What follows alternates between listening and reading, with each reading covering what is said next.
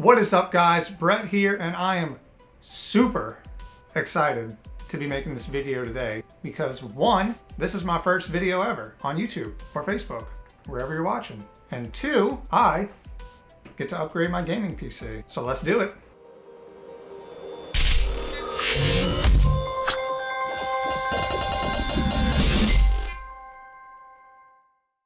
But first, let me explain why I'm actually upgrading. Because this computer right here, it's no slouch. This has an Intel i7 7700K, 16 gigs of DDR4, and an RTX 2080.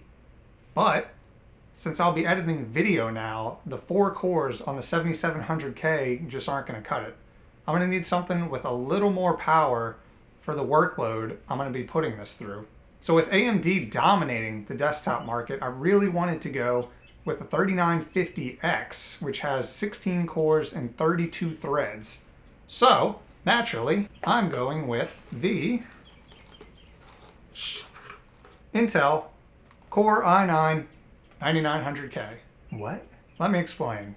So, the motherboard I'm using is actually an Asus Strix Z270, and it just so happens that the Asus Strix Z370 is the exact same physical specifications as the Z270. So that means my custom water-cooled loop won't have to be modified at all. I can just drop that motherboard in with the 9900K and just plug and play everything. No new bends required. Plus, I'll be doing a lot of my editing work in Adobe. Everyone knows Intel, QuickSync, Adobe. That's why I'm actually using the 9900K instead of the Ryzen 3950X. So let's go actually put things together now. Let's go. Oh, Jesus. Water is heavy.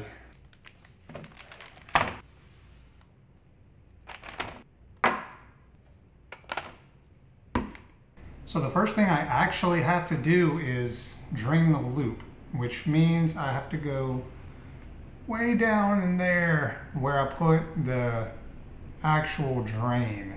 So yeah, we're gonna have to dig down in there and reach out and do it. All right, let's, ow.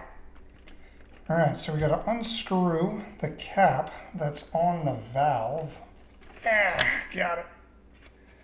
This guy, oops, hit this guy. Now we have to screw on this soft piece of tubing so that we can open the valve and let it drain. So, all right, that's on there. And if it's not,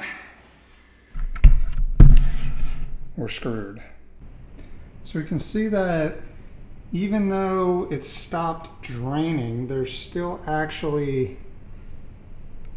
fluid in the blocks. So we're gonna have to tip the computer around a little bit to get everything out.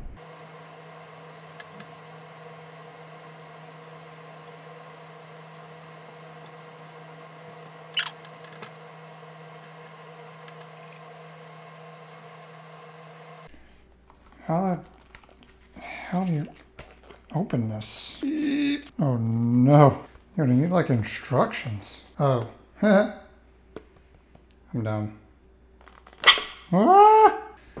Lord, that was an adventure. So, I went to put the computer down and accidentally cracked a piece of my acrylic. So, luckily, I have this soft tubing with one fitting already on, and I will just use this other fitting on this side, cut it to length, and replace it right here. That was bad. So due to some technical difficulties, I wasn't able to film as much of the build as I wanted to, but overall, I'm happy with how it turned out. The soft tubing that I had to use to replace the hard line that I cracked actually isn't bothering me as much as I thought it was. And if you use your imagination, you can pretend it's a super intricate hardline bend. I did see an issue though when I first tried to boot into Windows. It kept freezing right after the BIOS screen and the fans would ramp up to 100%. So my first thought was, this is a thermal issue, which means I would have to tear apart the entire loop and remount the CPU block, which is something I didn't want to do because it was like 2 a.m. So to test editing performance, I took a 1-minute 4K video and rendered it on the i7 and then again on the i9.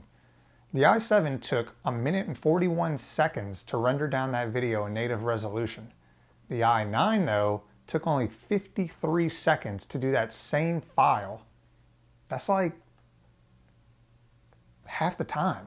With gaming performance, I didn't really expect to see that much of an increase because the 7700K is already a really good gaming processor. It's got 8 cores, no it doesn't. It's got 4 cores, 8 threads, and mine was actually able to turbo up to 5 gigahertz. The 9900K though is an 8-core 16-thread beast that really doesn't get utilized that much with current titles. I tested 2 games, The Witcher 3 and Call of Duty Modern Warfare, and both saw roughly a 10% increase in FPS, so that's something, right?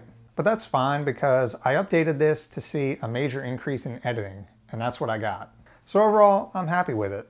It looks cool, it performs well, it only made me cry like 4 times. If you like this type of stuff and seeing more of the technology side, let us know in the comments. So if this is something you guys want to watch, I would be happy to make more videos like this. So I hope you guys stick around and I'll see y'all in the next one.